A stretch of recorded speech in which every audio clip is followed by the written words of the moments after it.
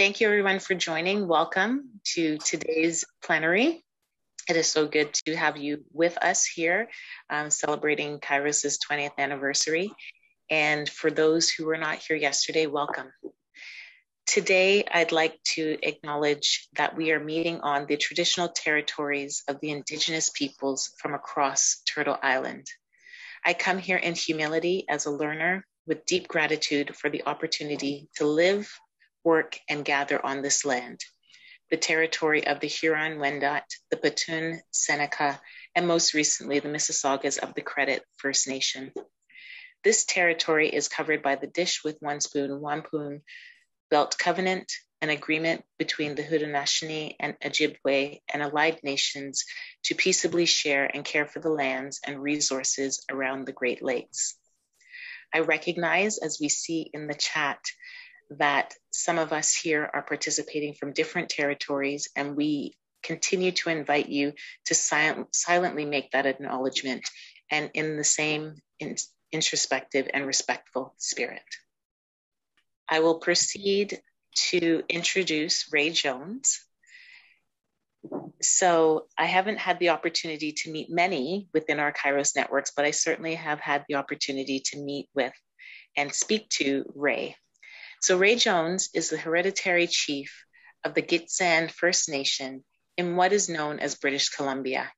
He's been on KAIROS' Indigenous Rights Circle, KIRC, since 2004 as a representative of the UCC and has served as co-chair for a few years. Ray represented KIRC and KAIROS on the delegation to the Athabasca tar sands and at the TRC national event in BC. Ray is a residential school survivor and longtime Indigenous rights advocate and activist. He also brings an Indigenous presence to the KAIROS Steering Committee. Ray, we are so pleased to have you here with us today, and I turn the stage over to you. Thank you, Asher. Amahilu. That's good morning. Amasilsa.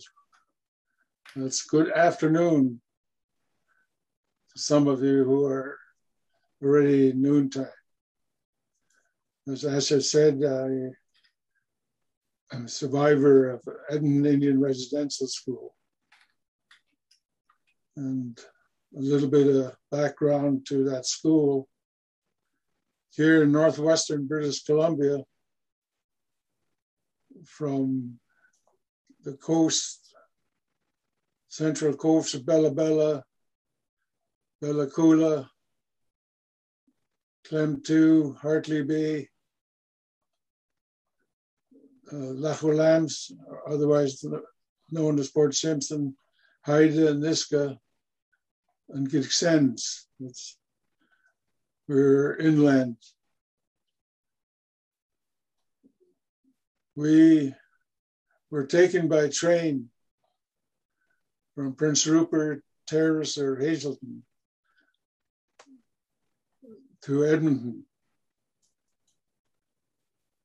since the late 1920s and 30s and 40s, except for the war years. And I believe it resumed again of taking our people to Edmonton Residential School in 1947. So the train ride was at least 2 days or sometimes 2 nights in 1 day.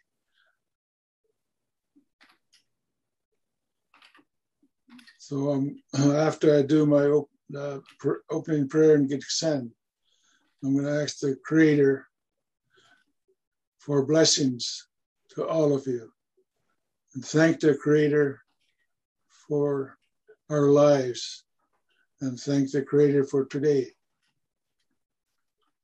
And also to ask the Creator to continue to guide KAIROS on its many projects. We dadach get kun magwaren in Ludatsum Lacha. Dawgsam Nenil Ama Heeluktom. Dawgsam Nenil Ama Sa Kinaman Law. Dawgsam Nenil the Dils Kinaman Law of Kabib of KAIROS. When the Toch Agadam Mean the Gunetus name. When the Mgana Gungan of Koimach, the Kin from Hoy KAIROS. He's a neton the dogs and one gun lad. The ton could name and Ama went. Amen. So I like to this mention an event that happened at an Indian residential school. I believe it was the fall of 1961, early fall, that the Prime Minister of the day, John Diefenbaker, he put on a austerity program throughout all of Canada. And Indian and our residential schools, our food budgets, it seems, are always very bare. So once this austerity program kicked in, all of a sudden we got 2 semi-trailer trucks, McCawsum van lines. I remember McCawsum because they're one of the people that sponsored the Ed Sullivan show. Any people who were alive at that time brought in 2 loads of canned pork. And if you guys eat prim or clem, the canned pork is a couple of levels of taste and nourishment from that. The reason why I bring this up is it comes into the story. So as we're going into the winter season and Christmas coming on, we in residential schools, when there's a very good supervisor, man or woman, the rest of the supervisors don't like it, and the principal, they don't like the supervisors to be very popular with us. And that fall already, well, we started feeling lots of tension in the air among the staff, and some of the staff were meaner than usual. And this young man was hired to be supervisor. His name was Dr. O'Keefe. And his doctorate was in music. And he became very popular amongst us. And he also started us older boys to form a choir. And we really enjoyed the practices and looked forward. He arranged that during the Christmas break that we'll be going into Edmonton to sing at different churches. So everybody, girls and boys, really liked Dr. O'Keefe. So this one particular very dull and cold day, we all got back to the school because we were bused from the residential school to Jasper Place. And Jasper Place was on the west side of Edmonton. It wasn't part of Edmonton at that time. And that's where we went to school, junior high and high school especially, brand new high school at that time. And we came back to the school before supper, and it was very, very quiet around the school. Then during supper, one of the supervisors, not the principal, he rarely comes into the dining room. The dining room is girls on one side, boys on the other side. And the supervisor came in and announced that Dr. O'Keefe was let go.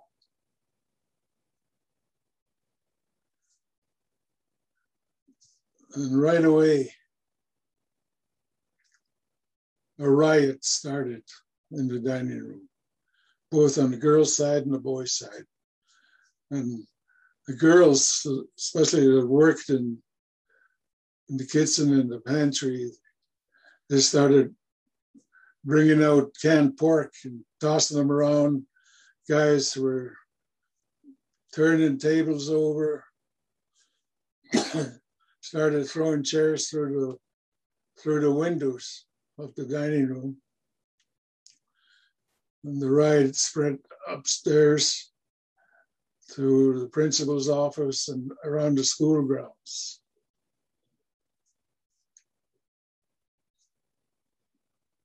Dr. O'Keefe's firing was the trigger that exploded after all the very, very tense atmosphere at the school. So three of us, we were worried about our Christmas tests that were happening. And for me, it was a physics test the next morning. And the other two brothers, Jerry Davis, Terry Adams, we, in the chapel, you can get up to the bell tower. On the bell, it's a ledge like, and that's where we sat, the three of us, and watched the riot going on down below, and the noise down below inside. Then somebody knew that the RCMP were coming, so they organized the human chain from the back of the school where the pantry was, and right around the school and right to the main entrance of the school, which was quite wide. And the chain gang were passing cases of pork to the front entrance. And pretty soon, the front entrance was about 6 or 7 feet high, double rows of canned pork. So when the RCMP did come in, they couldn't get in. So they had to go further up the school on the road through barbed wires to get into the school. And when they did come in, things subsided. And the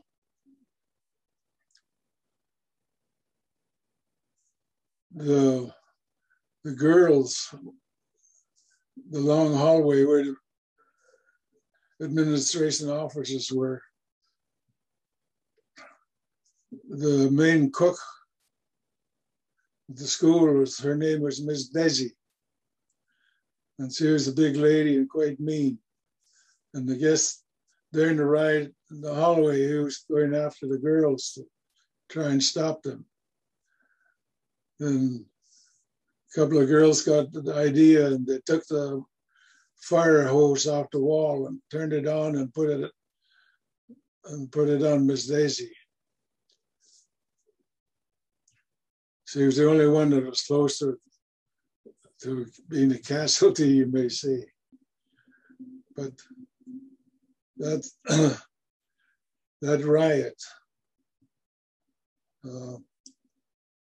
had to happen, I guess. So the next day,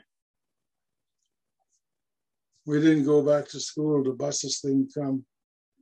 I missed out on my tests along with Jerry and Terry and others that participated. And the principal, O.B. Strapp,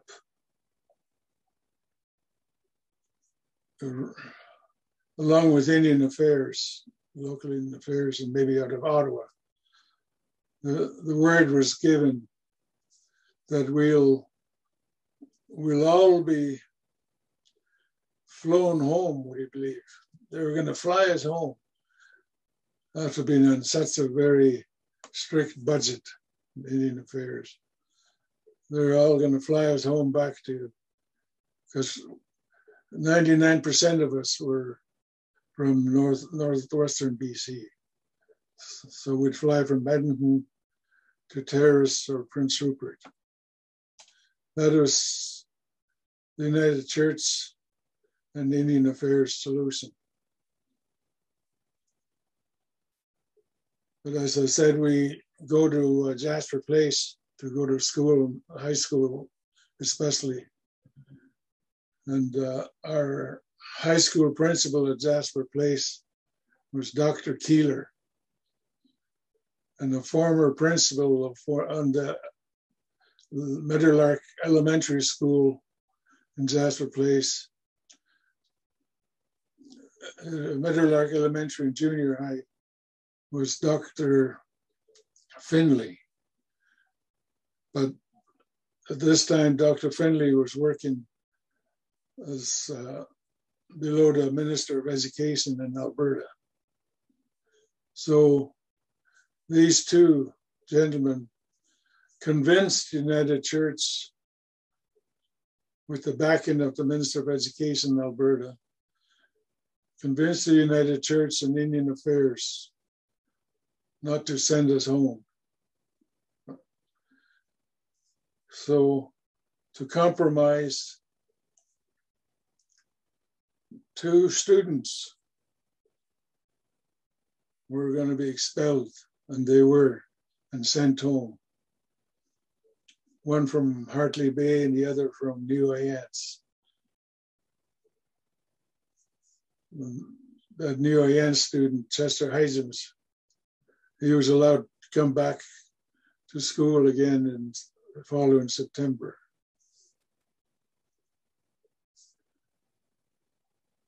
So the TRC and that, and all the different meetings in TRC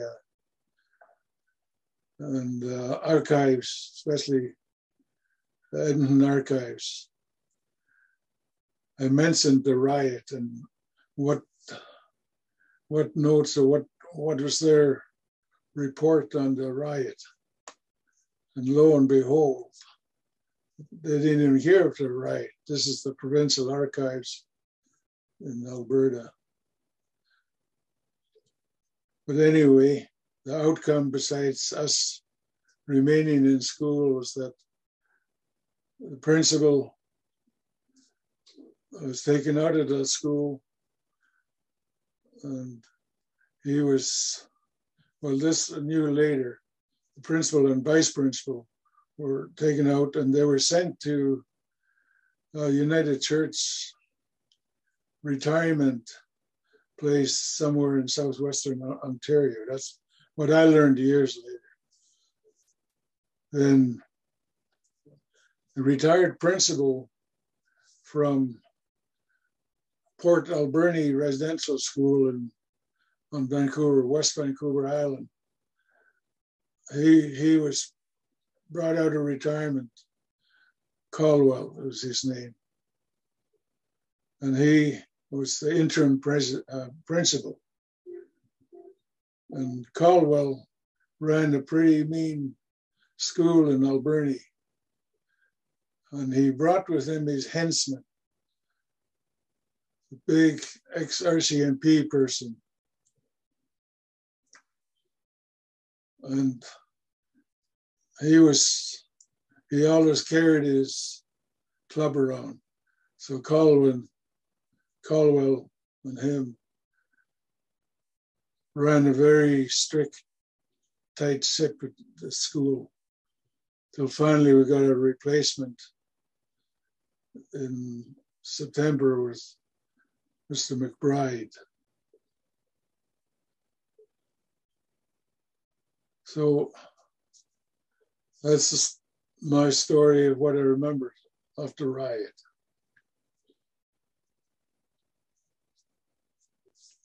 So thank you for listening. Well, I was going to add that the residential schools were built by United Church, Anglican Church, Catholic Church, and Presbyterian, I believe. And today we have the 11 main churches of KAIROS. So I was thinking the other night, if KAIROS was in existence at that time, probably the riot wouldn't even have happened, let alone the sex abuse and other abuses at the school. So God bless you all.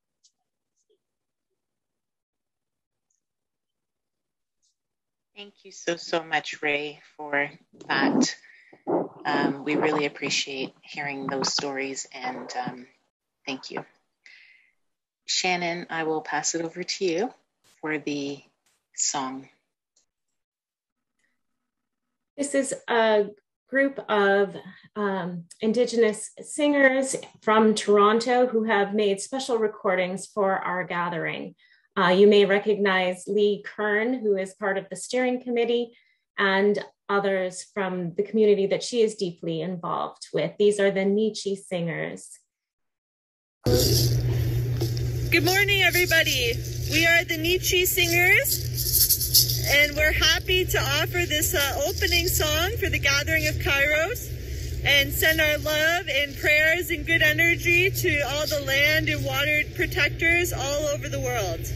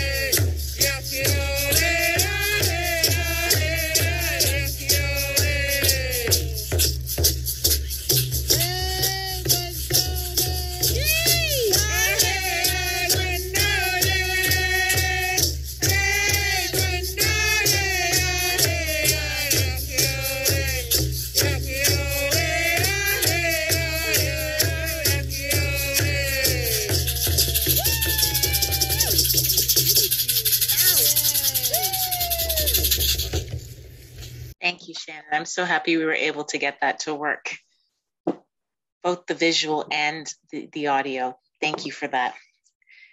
So Adriana Contreras is the graphic artist who throughout these sessions has been commissioned to do graphic recordings of all of the sessions for us. Unfortunately, she's not able to join us today. Some of you would have met her yesterday and seen at the end of our plenary what she was able to create for us. She's not able to join us today, and so she will be taking the recordings and doing the same work for us. And so at a later date, we will be able to share with you her work. So that means we have the delight now to move right into our plenary session. So day 2, the focus is on where we are now. And so I'd like to introduce Sue Wilson, who will be our moderator today. Sue is the Executive Director of the Office for Systemic Justice for the Federation of Sisters of St. Joseph's of Canada. Sue has been engaged with KAIROS since its early days, first on the Animation, Communication, and Education Committee, then as a board member, and currently as a member of the Ecological Justice Circle. Sue, it's a pleasure to meet you and to welcome you to facilitate this panel discussion. Thanks, Aisha, and hello, everyone. This afternoon, we hope to add to a treasure trove of reflections on KAIROS from yesterday's plenary session. As Aisha said, the theme for this afternoon's panel is, where are we now? And by now, we mean not only today's context, but where are we as KAIROS now, having grown into our own over these past 20 years? We know that important partnerships with groups in Canada and beyond have helped to shape KAIROS, connecting us with impactful projects that are aimed at defending land and water, building peace, and protecting human rights. 2 of the panelists today represent some of these partnerships. So we're asking the panelists what they see when they look at KAIROS, especially considering the last 5 years or so. For instance, how has the role and understanding of partnership changed? How has KAIROS matured in terms of how we're in relation with land, water, and all of creation, as well as our collective understanding of spirituality, allyship, or reconciliation? And just as important, where would our panelists like to see more growth? What challenges are arising right now? And where are the opportunities for transformational change? Now, obviously, in the 10 minutes allotted to each person, the panelists won't be able to answer all these questions. So we've invited them to pick and choose, emphasizing the points that seem important to them. So let's begin. Our first panelist this afternoon is Elma Brooks. Elma is a Maliseet grandmother from the St. Mary's First Nation in New Brunswick. She was an elected band councillor for 1 term before moving to the Maliseet Grand Council and the Wabanaki Confederacy, both traditional decision-making structures. Elma is currently teaching a 2-year university course in the Maliseet language. She's a lifelong learner on the environment, from her spiritual roots to action on the front lines of many protests, demonstrations, and campaigns. Elma participated in a delegation to the UN Permanent Forum on Indigenous Issues in 2014, as well as the KAIROS Gendered Impact Indigenous Women and Resource Extraction Symposium and the Global Energy, Minerals, and Markets 2015 Dialogue in Vancouver. So Elma, please go ahead. Thank you for inviting me to come and speak. I come to you from the unceded, unsurrendered land of the Wolastoqey Wabanaki. And we come under the Treaty of 1725, which is a treaty that was signed before New Brunswick and before Canada was even born. I read some of the information that was sent out, and there were certain things you wanted me to speak about. It's been a little while since I've been in touch with KAIROS. I'm no longer teaching the language. I'm working at something else now. But the land here, I'd just like to bring you up to date on what's happening in our territory right now.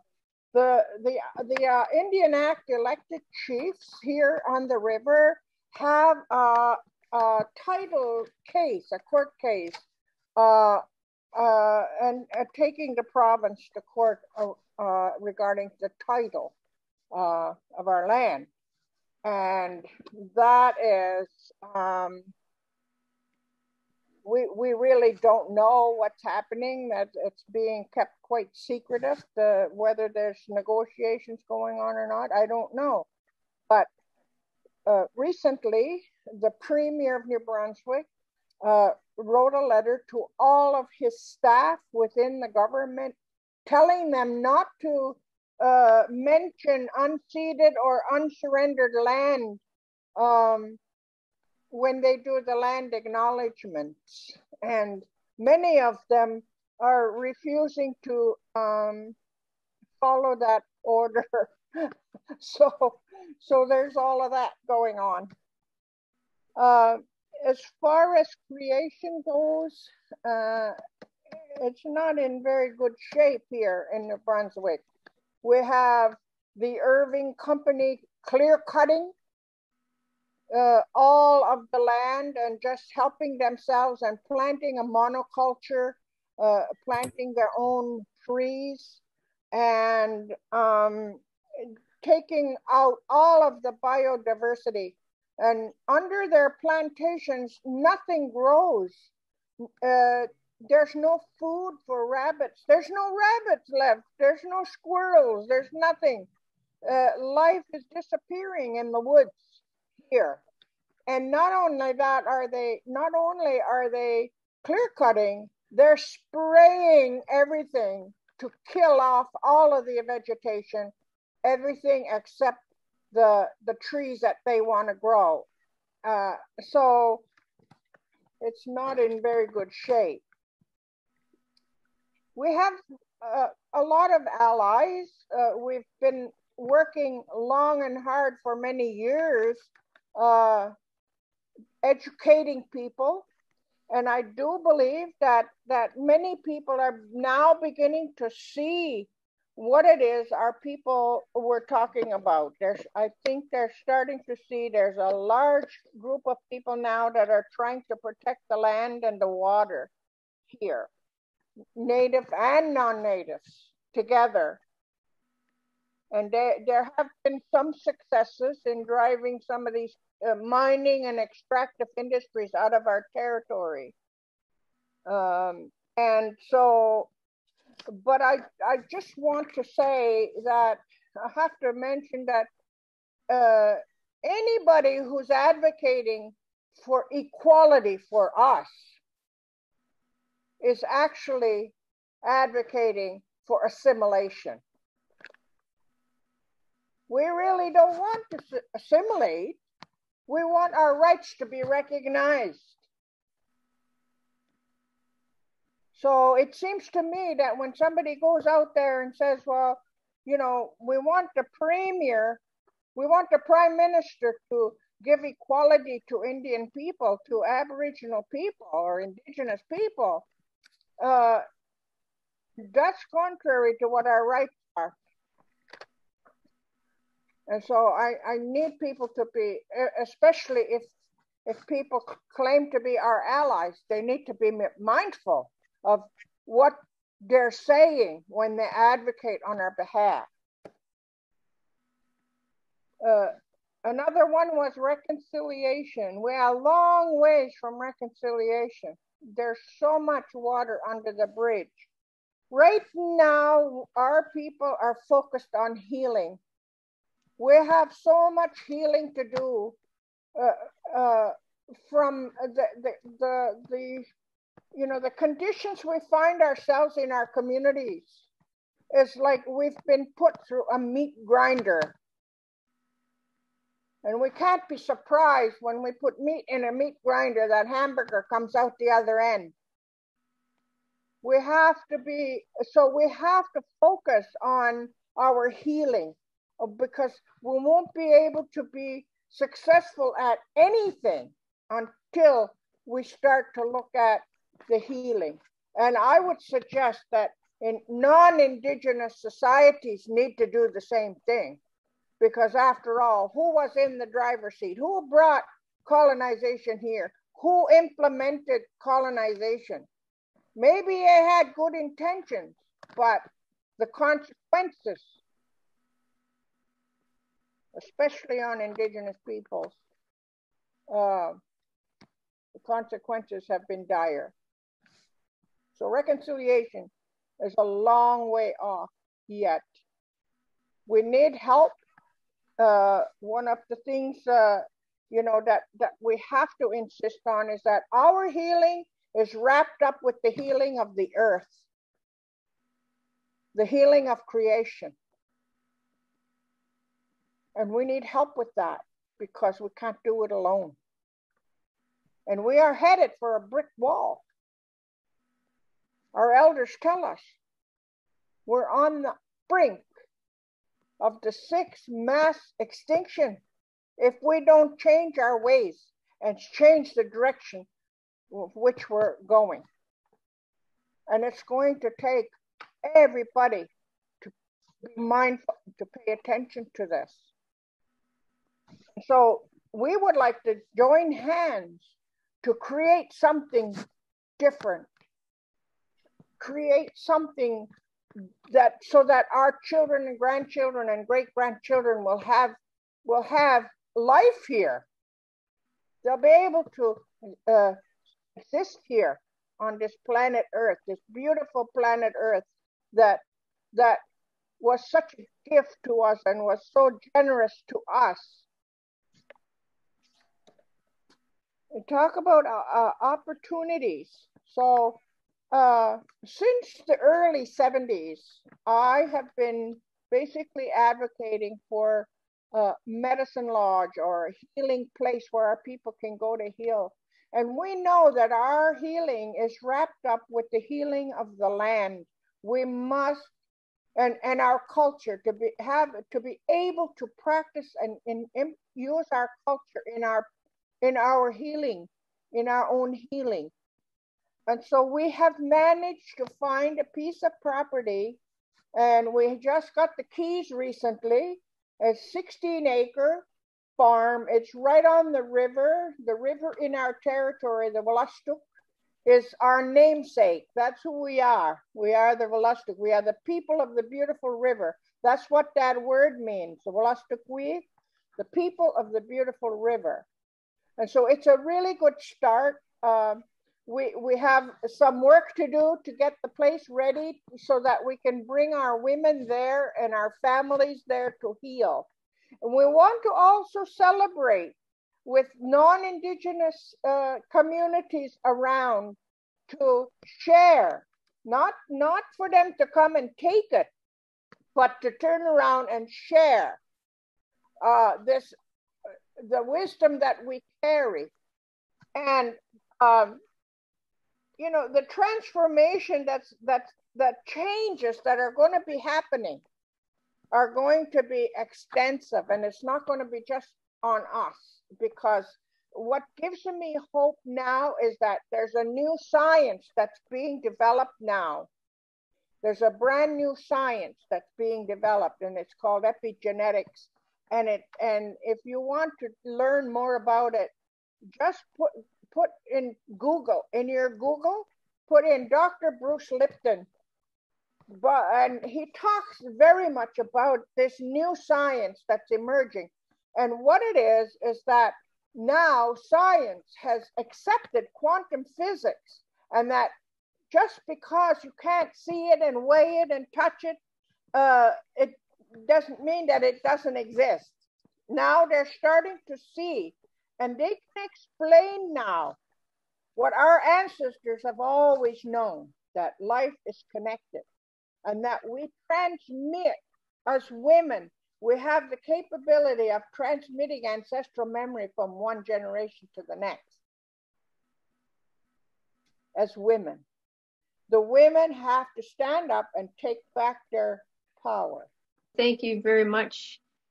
I think your words have helped us to understand, again, the centrality of our relationship to the land and the many challenges that are faced as we work to heal that relationship with the land. I also really appreciated your insights on how settlers need to be really careful when we want to be good allies, careful in how we journey forward.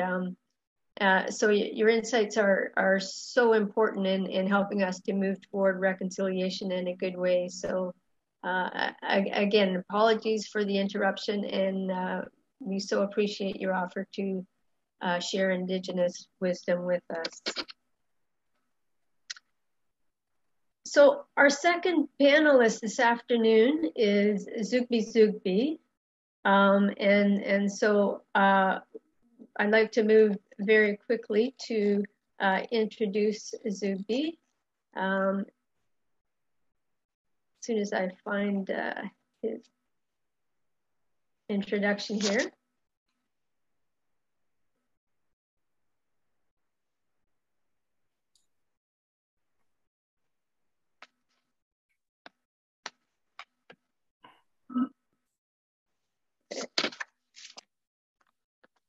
So Zugbi is the founder and director of the Palestinian Conflict Transformation Center in Palestine. The center offers mediation, training, and psychosocial counseling to help resolve community disputes and alleviate the suffering of the people. The center was honored in 2010 with a Peacebuilding Award from World Vision International Peace Prize competition, and was also granted the International Peacemaker Award in 1993 from Washington Physicians for Social Responsibility. Zugbi has been involved with KAIROS since its inception, and he says he has always felt uplifted by KAIROS' spirited action and prophetic voice for justice. So Zugbi, thank you so much for joining us today, and please go ahead with your thoughts. Thank you very much. First of all, miles of smiles and congratulations on the 20th years of spirited action for justice. This is very important occasion for us because always we are uplifted in all levels. I quote here from Gary saying, "A spiritual partnership is between people who promise themselves to use all of their experiences to grow spiritually. They use their emotions and reasons to show them now to create constructive and healthy and joyful consequences instead of destructive and unhealthy and painful consequences." This is really what I have experienced from my relationship with KAIROS. KAIROS, God's moment, were really uplifted us, empowered us, and let us walk in this less traveled road of justice and peace, and hopefully one day reconciliation. It is not only a partnership, it is a beloved transnational community where we feel we are in a holistic relationship. Triumphs, let me share with you some ethos that we experienced through our partnership. We are able to have exchange visits with KAIROS. We were able to receive solidarity groups from the youth of the heart and youth of the age through KAIROS people. This tells us we are not alone. Such visits have uplifted our spirits. Our staff were able to attend activities in Canada organized by KAIROS. So our staff batteries have been recharged also.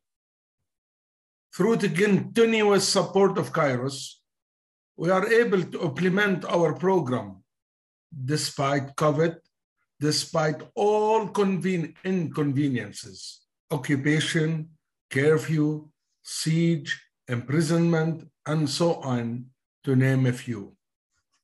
We have been always blessed by this transnational community who have unconditional support and agape towards us. This is by itself a growth, an expansion. Your empathy, solidarity, compassion have never failed us, but rather empowered us in this road of justice and peace. Such a healthy and vivacious relationship has strengthened our resilience, enhanced our hope, and recharged our batteries for years to come. Of course, we talk about territories and sacred territories. Your partnership with us empower our people to continue their steadfastness despite the powers to be. Our work as a result of this relationship has helped us solidify our relationship with our community. We have been working with at least 160 women from 8 places in the West Bank, where empowerment of women there, as well as enhancing gender sensitivity and advocacy among 150 men from different walks of life. We work with them on advocacy and to be gender sensitive.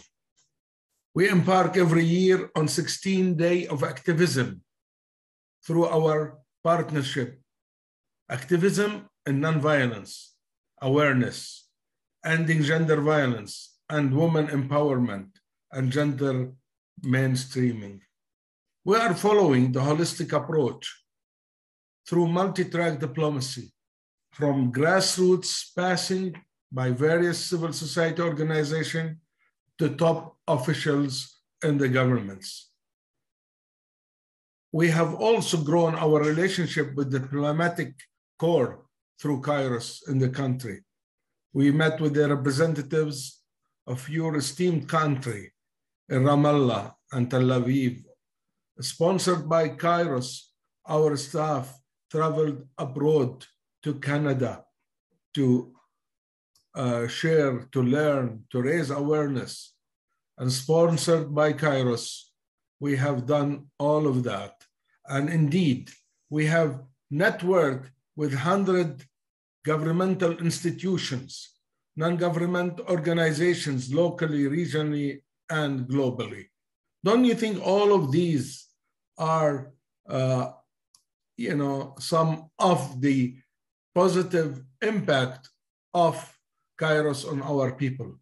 We have met with our officials and tried to let them endorse different agreements, UN 1325, the family law, family protection law, and also our Minister of Women Affairs, Dr. Amal Hamad, and the Palestinian Authority has paid us a unique visit at WIAM to empower us, to enable us to have such a relationship with the ministry staff besides Her Excellency. Yesterday, WIAM took a bus full of women and men to join 1,000-person vigil in Beta village to empower the women, to empower the local people struggle against confiscation of land, against occupation, and to be in solidarity with the women in their village. Thus, we are able also to network with church groups locally, as well as regionally, internationally, where we are an active member in the Women of the Church group and, of course, secular groups. Through KAIROS, we are able to expand our social, psychological support to our people, to provide them with the necessary needs, to have economic empowerment and mediation services in Jerusalem and other places. Talking about wish and hopes for the future, today when I heard about the stories about the sacred territories, sacred land, and the First Nation people, really let me feel that this is also my story. So our wish to have a strong bond with the First Nation people, to learn from them, to share and work together on restorative justice land and reconciliation themes, and to collect stories of hope. We need hope because otherwise there is no meaning for life. And through you, we are empowered by your stories and by the work of KAIROS. We hope that we will work with KAIROS on exchange visits with the First Nation people as well. I think we are strengthening and marching together towards a collective understanding of land, creation, spirituality, and allyship, and reconciliation, hopefully. But tell you frankly, reconciliation will not start here politically until Israel withdraw from all occupied Palestine. I mean the West Bank, Gaza, and East Jerusalem. But on the other hand, every day we work on reconciliation on the local level. We work with the families, we mediate the conflicts, and we bring a better relationship in between the families. Healing is a long process for us. We don't have, as you know, PTSD, post-traumatic stress disorder. We have a current, traumas, ongoing traumas. But again, let me emphasize, through our allyship, I think we have experienced transformational change when we are able to walk in the shoes of others, other partners. You know, as the First Nation proverb says, it is not enough to put yourself in the moccasin of others, but to walk few miles. So we are trying to be in the shoes of other partners and walk millions of miles to alleviate the suffering of the nations. We are determined enough to continue our struggle and to focus not only on our cause, but also open to learn and join forces everywhere against injustice in nonviolent way. There has been a tremendous transformation change in the women that we work with, in the awareness, where many have moved from the indifferent position to challenge and question authority. They learn about the rights to focus more on self-care. Some were even encouraged to run for office, which enabled them to be a political and social active folks in the office and outside. Allow me to say some drawbacks. As a result of COVID, we are not able to be together in conferences and exchange visits in the way that was originally envisioned. This is a loss. This has changed the dynamics, and we are able to do the second best thing through Zooms and webinars that KAIROS excelled in bridging. This is our condolences for not being together. We are still hoping to make it possible in the months to come. And I conclude by saying, you are the renewable source of hope. And we have chosen hope, but hope has not chosen us. I think through our partnership, we are creating a new vision for hope, for a new vision of restorative justice, for reconciliation. Alone, we can do so little. Together, we can do so much. Thank you for all your support, for your agape, for unconditional love, and for wonderful spiritual partnership. Thank you so much, Subi, for that beautiful message of hope. I think you've highlighted the importance of building relationships internationally and the power of relationships to create change. Again, we're hearing about the significance of our relationship with the land and the need to create relationships of solidarity between people and between genders. So you've given us lots to think about. Thank you so much. Thank you. Now, before we go to our third panelist, I believe we have a healing song, again from the Nietzsche Singers. Hello, Anin, bonjour. Laverne Malcolm Dijnikas, ka Kweko Jung First Nation As Dunjiba, Kaniga Anitas, my spirit name Anish. Now we're going to sing a healing song for the residential school people and the people who survived and the people who had passed on. Ahau.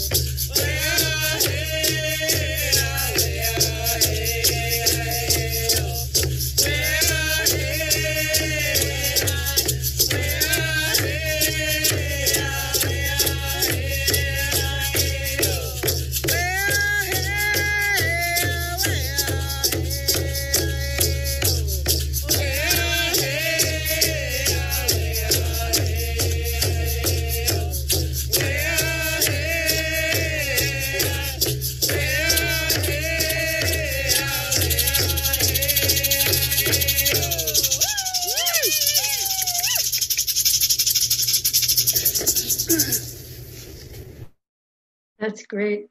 So our third panelist is Reverend Paul Gers. Paul lives on Treaty 1 territory, or Winnipeg, Manitoba. He's married to Melanie White, and they have 2 adult children. Paul serves as assistant to the bishop, as well as justice and ecumenical and interfaith relations for the Evangelical Lutheran Church in Canada. He's a member of the KAIROS Steering Committee and currently serves as vice chair. In 2014, Paul was honored to represent KAIROS Canada at a KAIROS Palestine conference. Paul, we're glad to have you with us. Thank you, and hello everyone. Thanks for being here. I am joining you from Treaty 1 territory, the lands of Anishinaabe, Cree, Oji-Cree, Dakota, and Dene peoples, and the homeland of the Métis Nation. And I'm grateful that on September 30th, 60 Scoops survivors organized a public walk. And I was able to walk and remember the children who didn't return home from residential school and to ponder the full implications of the meaning of the words, every child matters. I am humbled and honored to be part of this panel today. Where are we at now? As KAIROS, we're carrying 20 years of stories and relationships and memories that sustain us for an ongoing journey of spirited action for justice. And I think KAIROS is both called to hold space for transformation at times, and KAIROS itself is being called to be transformed. As I thought about what to say today, I remembered a couple of things that happened at the TRC final event in Ottawa. The one happened during the KAIROS Blanket Exercise on Parliament Hill. And I remember that, an elder was reading a really important part of the script. The bells on the Parliament buildings started going off. And the bells rang, and then they echoed back off the tall buildings that comprise part of Ottawa, and it came back twice as loud. Every bell went off twice. And it just symbolically felt like the empire was trying to drown out the story and everything that was happening there. But the elder, she persisted with strength. She continued to tell the story. Her voice was not stopped. She was equipped with a microphone, so that helped. But we on the blankets continued to move and to walk as we were participating, and we continued to strain to hear the story, but we heard it and the work continued. And we're at a place where the word decolonization needs to be part of that. It needs to be part of the work. The second thing happened at the KAIROS pre-gathering during the TRC final event. And as one of the speakers talked about the meaning of reconciliation, and what he said, it always stuck with me. He said in his language, reconciliation has a bit of an implication of meaning to become two again. The reconciliation was about becoming two again. And there was in that a sense that when oppressors forced the oppressed to do what the oppressor wanted, both the oppressed and the oppressor lost some of their identity because things got melted in games of power that were not the true identity. And so I say those words stuck with me, and that we are at a place where we need to do this work with deep respect for the identity and dignity of each person and of multiple communities and all of life. We're at a place where the work is both urgent and long-term, and that can be a difficult tension. The harms are real, and we want to change things fast, and there's impatience when they don't go fast enough. At the same time, what's being pulled out of us is a long-term commitment. And in that, the length of the journey, there can be fatigue as we try to sustain the commitment. And maybe we're at a place where we need to find ways to make that tension creative and energizing instead of simply confusing and draining. I want to say that I'm full of wonder and gratitude for the variety of gifted people who choose to walk as KAIROS and walk with KAIROS. And that includes many, many people, and many we're hearing over these days. There's amazing staff. And I admire the quality of your work, the quantity of your work, the integrity of your work, and your passion. It includes amazing partners, partners global, partners Canadian, and your words have inspired me so many times. And it includes amazing volunteers who are living out their calling to seek justice through KAIROS gatherings and events and programs. And just by way of example is in my region, Manitoba, which comprises Manitoba, Northwestern Ontario, and Nunavut, there's a core group that plans a regional gathering every year. And it often seems like the same people are planning it, and is it going to be the same people that show up? But when I go there, I always meet someone new. Someone I didn't know was coming, I didn't expect to be there, and enriched by that. The churches felt called to create KAIROS as a way to do justice initiatives. And well, the original founders, I think, were hoping a variety of people would show up. I think more people have shown up than the founders ever imagined. I often think of KAIROS work as advocacy, education, and action for justice. And in recent months, I've been made more aware that the gathering itself is important and that those who show up are important. And sometimes in the gathering, that there can be healing and transformation. I want to say that the people walking as KAIROS and with KAIROS have more gifts than we know.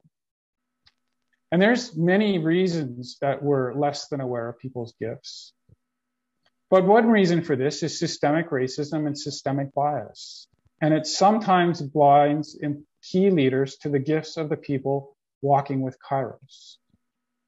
And I think we're in a real time, as we seek to address systemic injustice, that we're in a time of discerning each other's gifts within KAIROS to help sustain each other for this work. Our new executive director, Aisha Francis, has mentioned to me a few times a vision of 360-degree leadership, meaning that everyone offers leadership from their own role and their own calling. And I think this vision is an unwrapped gift for KAIROS. I think we're at a place where we need space to talk about faith. My sense is that for many people, being faith-based and rooted in spirituality are important dimensions of KAIROS. But maybe we haven't talked about that enough or listened to each other enough. We're at an opportune time to ask each other, how do you find your courage? How do you find hope? How do you find resilience and renewal? How does faith inform your actions? And in our churches, the more transformationally reluctant individuals might actually benefit from hearing KAIROS wisdom expressed in spiritual vocabulary and in conversations in faith-based conversations. And as I thought about where is KAIROS at, I was reminded of a story. Well, as I thought about where we're at, and as I thought about the kinds of context that generate transformation and the difficulty in generating transformation, I thought of a story from the Christian scriptures. And it's a story in which the disciples of Jesus are in a boat and they're caught in a windstorm. And Jesus comes to meet the boat by walking on the water. And when the disciples see Jesus coming, they get scared. They're afraid because they think it's a ghost. And then Jesus assures them that it's him. And at this point, Peter jumps out of the boat to walk to Jesus. If Jesus can walk on water, Peter wants to do it too. And Peter starts walking towards Jesus. And the story says that when Peter noticed the wind, he got scared and then he began to sink. And then he cries out, Jesus saves me. And Jesus hauls him out of the water. He asks Peter, you have little faith, why do you doubt? And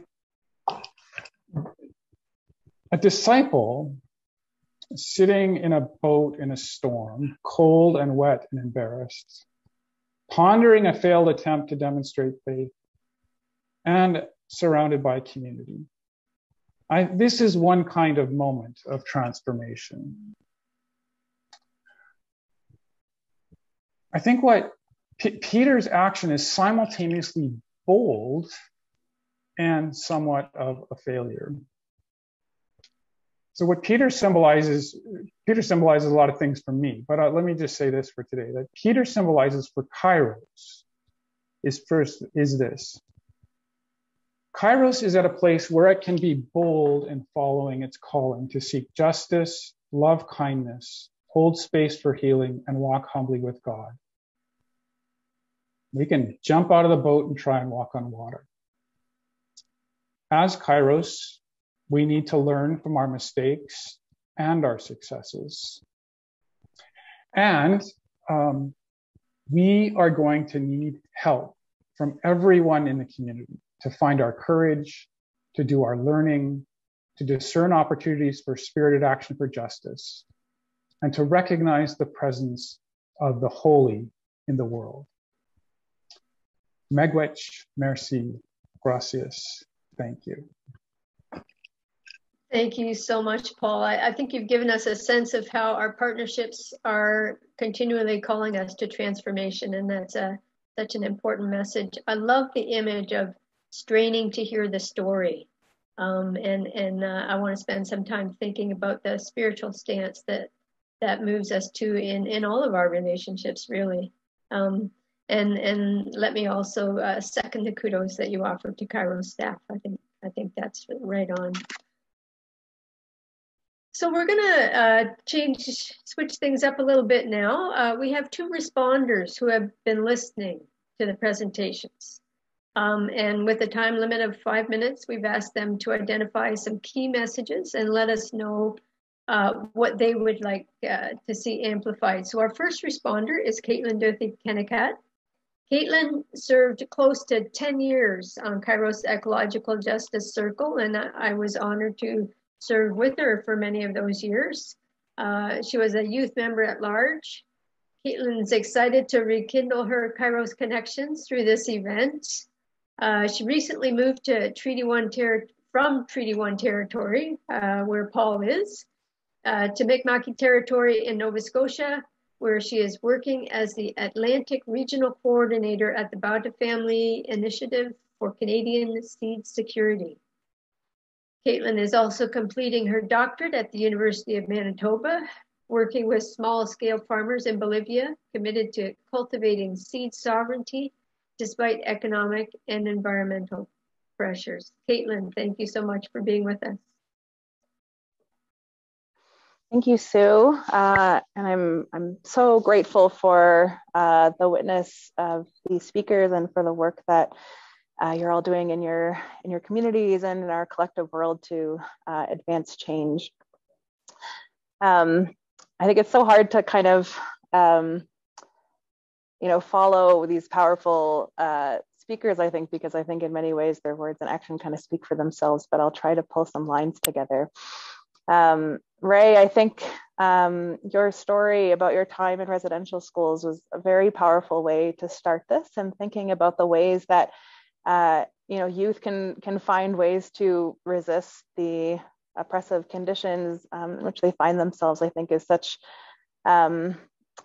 it's just very meaningful. And I think it's really meaningful that, you find importance in the work that KAIROS is doing, and in learning from, the legacy of the churches that ran the schools, and in working to sort of transform those learnings into meaningful action for justice. And I think it really helped to set the stage in some ways for these other reflections and kind of clarify what I think KAIROS is being called to in today's world, and in this current kind of moment of social transition in which we find ourselves. A few 10 or 12 years ago, when I joined the Ecological Justice Circle, which was then the Sustainability Circle, I think at the time I was really struck by just how powerful it was to kind of have a space where folks that were fighting in their respective denominational spaces for kind of that radical ecological justice work could come together and share their struggles and deepen their work, and build a movement that kind of transcended those spaces. But I think that also at the time, something really important was happening, in that we were witnessing this kind of widespread learning across church spaces around the kind of things that Alma was talking about this morning, around what it means to learn to listen, how to distinguish between thinking about equality versus, really walking along someone and walking alongside a community in solidarity and in supporting people in their struggle for their rights. Learning what it means to set aside our own agendas and to take leadership from those that have been most affected by the violence of colonialism and of capitalism. And, often screwing that up and making mistakes, and then figuring out how to move forward in a spirit of accountability, and then further deepen those relationships of trust. And I think that Zugby also kind of brought home this point, thinking about the importance of bearing witness to injustice and of showing up when asked, and again, of kind of building trust and accountability through a deep spiritual partnership, learning to walk in each other's shoes. So I think hearing from these panelists, I know that a lot of that work in partnership building and relationship building is still ongoing, and we'll continue to make mistakes. But I think that those long-term relationships that KAIROS has nourished with its partners, and among partners from different parts of the world as well. And I think, that commitment that people in the KAIROS network have shown to, showing up in the ways that we can, I think that work really means something. And I think that those relationships are what are going to guide us into the next steps in this moment of social transformation. In terms of the voices that we're taking leadership from, and the ways in which we answer the calls of the communities that we've been walking alongside of all these years.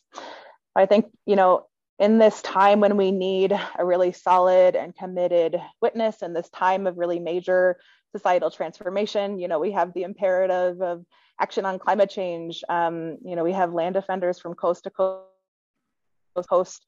I'm thinking of Fairy Creek, I'm thinking of Coastal Gas, I'm thinking of folks in the prairies that continue to struggle against Line 3. Also thinking about, recent wins in Migamagi around Alton Gas. I think that really something really special is building in those movements. I think Indigenous sovereignty and the defense of land and water has always sort of been at the center of this fight, but something feels really big to me right now in this moment, as Alma said again, as it kind of wakes up to the atrocities of the past and of the present in this new way. And, you know, I think people are seeking a way to figure out how to collectively transform. But that, you know, a lot of people that are sort of in those initial moments of learning are really going to make mistakes. And I think that KAIROS has the benefit of these long-standing relationships and of long-standing journeys of learning, and that we need to be able to take those learnings and share them with the churches and share them about how we can contribute to transformation. So yeah, I mean, I think in this moment, we can't lose sight of that aim, of the power of those relationships, and of the power that comes from these deep spiritual partnerships that have been nourished over so many years.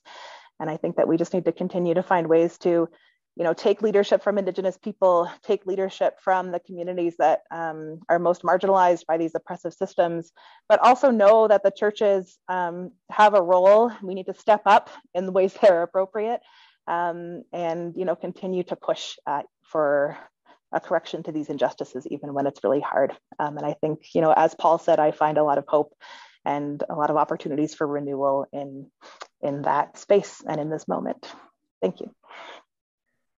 Thanks so much, Caitlin. I appreciate the way you've pulled together some really important threads for our ongoing reflection for what I agree is a really big moment.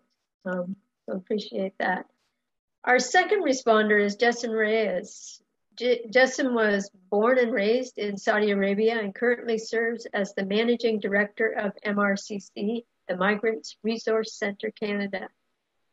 Prior to assuming his role at MRCC, Justin served as Regional Coordinator for Migrant Canada, assisting in organizing and coordinating various campaigns for Filipino migrants and their families across Canada. He worked briefly in the settlement field before helping to found MRCC.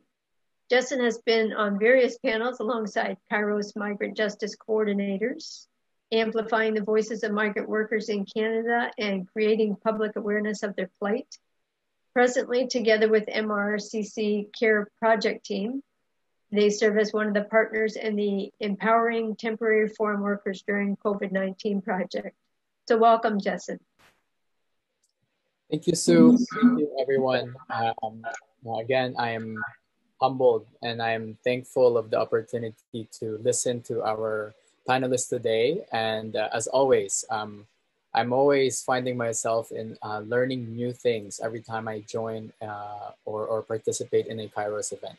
So I've been asked to just give a brief reflection on the theme and as well as the main points that was provided by three of our panelists. And I agree, similar to what was said earlier, I think starting the discussion with the sharing of Ray gives a sort of a context to the conversation that we were having. Particularly, I think the intergenerational component of what was it like in the past and how should we move forward? It's hard for me not to think about a Filipino proverb that was coined actually by a national hero in the Philippines, where it goes, ang hindi lumingon sa kanyang pinanggalingan ay hindi makakarating sa kanyang pinaroroonan, which translates to he who does not look back from where they came from will never reach their destination. And for myself, I always appreciate giving us a historical sort of point of view as we talk about current things that are happening. Two things that came out in the discussion for me. Our first panelist, Alma, gave us a very a clear picture of the current struggles of Indigenous peoples, particularly in their region. And what struck me is when Alma says that we have to focus on our healing, and our healing is wrapped up in the healing of the earth. I reflect back on the need for our commitment for ecological justice or environmental justice. From the point of view of migrant workers, the people, our clients, our constituents, and even us ourselves, we say that migrants are forced to leave their country for many reasons, primarily for economic reasons. But in our work, we also know and we see that there are a lot of migrants that are been forced due to climate-induced migration. I was reading up a little bit about, particularly the effects of environmental degradation to migrants being uprooted. And, 25 million to 1 billion will be affected by climate-induced migration by 2050. And climate-induced migrants fall through the cracks of international refugee and immigration policy, especially here in Canada, where we are bringing in more and more migrants every year.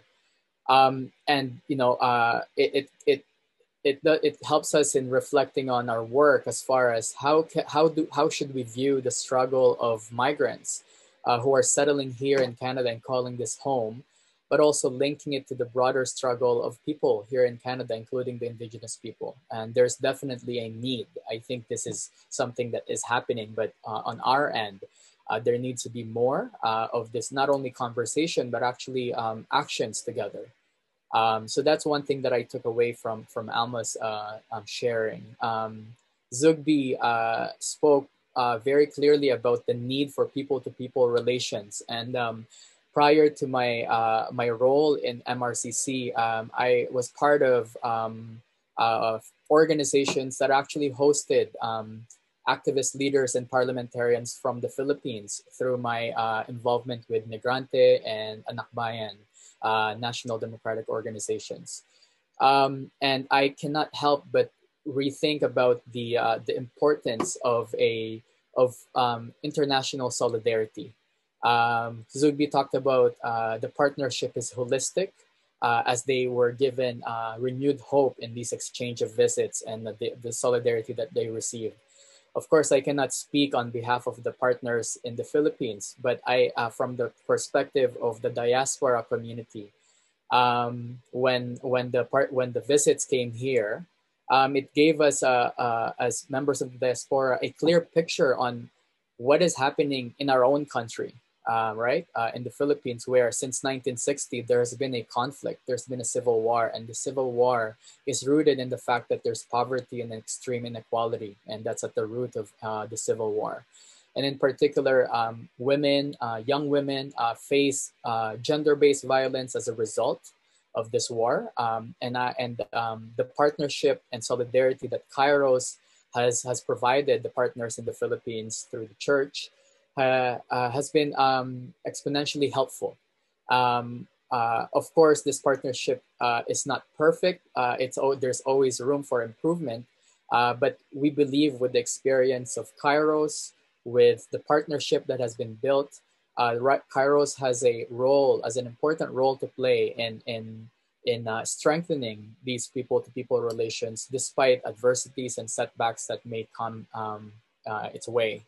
And lastly, I like when Zugbi mentioned about it's inspiring that even if hope doesn't choose you, you choose hope. I think that is very powerful, and that kind of cuts across everybody's work.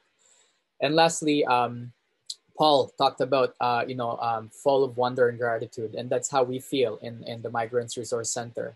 I think lastly, on our work, we believe that the work that we're doing with KAIROS moving forward can be transformational. And it starts with partnering with genuine grassroots migrant organizations like MRCC, where we hear directly from the workers. Whether it's in the context of policy making or direct services, we need to center our work through the lived experiences of migrants and other people who are most marginalized. And in our partnership with KAIROS, it's been proven that we share the same mutual understanding and goals. So we are hopeful that in the next 20 years of KAIROS, that these relationships and these principles will grow even more. So thank you again. And we look forward to more work with KAIROS and other partners.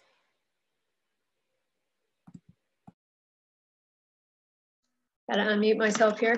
Thank you so much, Justin, and I really appreciate your intersectional lens, linking, climate change, the rights of migrants, and gender justice. So it's a wonderful place for us to bring this panel and responders to a close.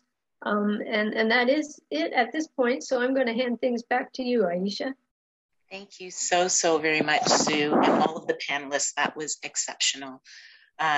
Again, we walk away with so much to consider, and the richness of these presentations, I think for me personally, and I don't want to speak on behalf of anyone else, but I would expect them to be enduring. I appreciate that we were able to look at the good, but also to be challenged to not get comfortable. We're doing okay, but we still have much to do, is what I heard. So in the now, we still have a lot to do. I'm also grateful for what I heard around this room for us to grow and to mature, but with the realization that there will still be a balance between the triumphs and the things that we will celebrate, but also to acknowledge that we may have some failures along the way. But as long as we're able to recognize those and respond to them quickly and course correct and do that with the right posture and the right heart, that collectively we can still continue to move this work forward and advance the work of KAIROS. So I thank everyone for attending this afternoon, for taking the time to join us again as we go through these anniversary celebrations and we gather. It is so wonderful to see so many of us connecting, our staff, our network, our domestic and global partners, and so many of our supportive friends. Again, as I said yesterday, I will reiterate today that KAIROS is the realization of our shared values and commitment. And I believe that this is truly a powerful mechanism and causative agent for continued change. I think the way that we do the things that we do at KAIROS and the work that we do, the attention that we give to these critical injustices and fight for equity and human rights and ecological justice and all the things we fight for at KAIROS is quite unique. And, that is the power of what we bring to cause change. KAIROS is committed, and one way that you can remain involved in our collective work for human rights and ecological justice is to become a monthly donor. As I mentioned yesterday, our team will share more information with you on how to do this. And if you are interested and able, we would appreciate your support. Tonight, we have our worship service at 7:30 that will be led by our KAIROS' steering committee. And so please join us for that. We welcome you all to that. And tomorrow is the last day, but it will be just as brilliant and exciting as I think the last 2 days have been, where we will begin to have conversations about where we are headed. And so our plenary session is in the afternoon at 1 p.m. tomorrow. However, there is also a workshop at 9 o'clock tomorrow morning, the Women, Peace and Security, that includes land defense and mitigating climate change. Virtual KBEs are also happening this evening. They are filled up and booked. So for those of you who are participating in that, I pray that you will walk away with a breath of freshness and newness and an understanding of the important narratives of our Indigenous peoples in our nation. And I thank you again for joining and wish you all a wonderful, wonderful afternoon. Take care.